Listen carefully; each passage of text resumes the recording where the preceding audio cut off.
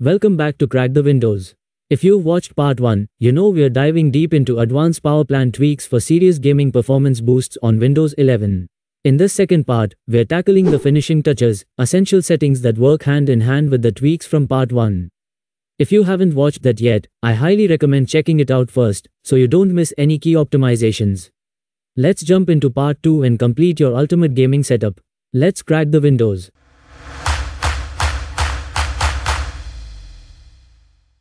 Network Throttling Index limits how quickly your system processes network packets.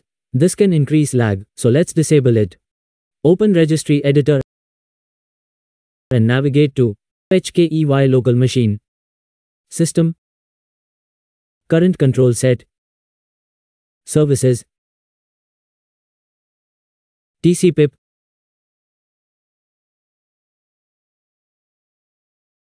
Parameters. Create a new D-word, 32-bit, named Network Throttling Index,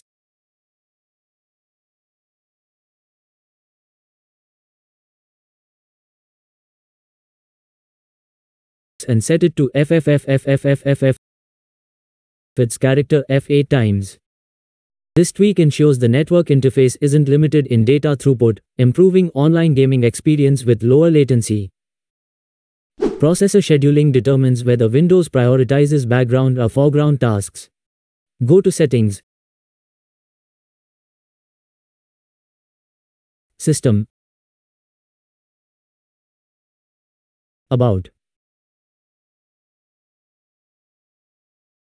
Under Advanced System Settings, select Settings in the Performance section.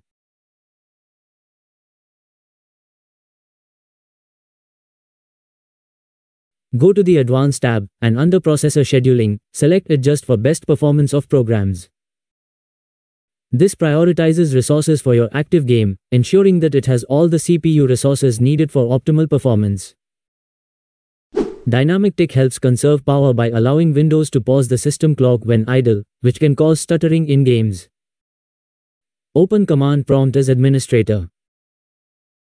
Type the following command. I had already mentioned all commands in description below, so just copy and paste. Restart your PC for the change to take effect. Disabling dynamic tick keeps Windows on a steady clock, ensuring smooth frame delivery in games without interruptions for power savings.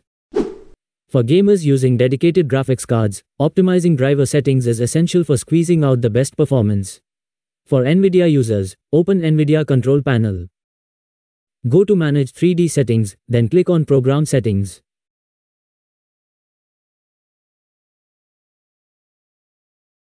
Add the game you want to optimize. Set Power Management Mode to prefer maximum performance. Set Low Latency Mode to Ultra. Disable Vertical Sync, V-Sync, if you prioritize frame rate over screen tearing. Fine-tuning your GPU settings can have a significant impact on how well your games run, especially if you are targeting a high frame rate. For AMD users, open AMD Radeon Settings. Go to Graphics Settings. Set Anti-Aliasing Mode to use Application Settings. Under Performance, toggle on Radeon Boost and Radeon Chill for better efficiency and reduced input lag. Windows background processes can interrupt or slow down your gaming. Limiting these via group policy ensures more resources are allocated to your games. Press Windows plus R, type gpedit MSC, and hit Enter to open Group Policy Editor. Go to Computer Configuration, Administrative Templates, Network, Background Intelligent Transfer Service, bits.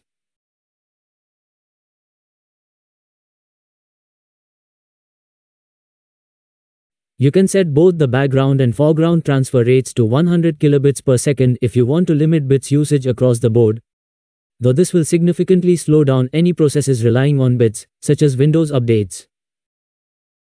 This option allows you to set specific times during the day for these limits to apply. For example, you could set low transfer rates during peak gaming hours, say, 6 p.m. to 11 p.m.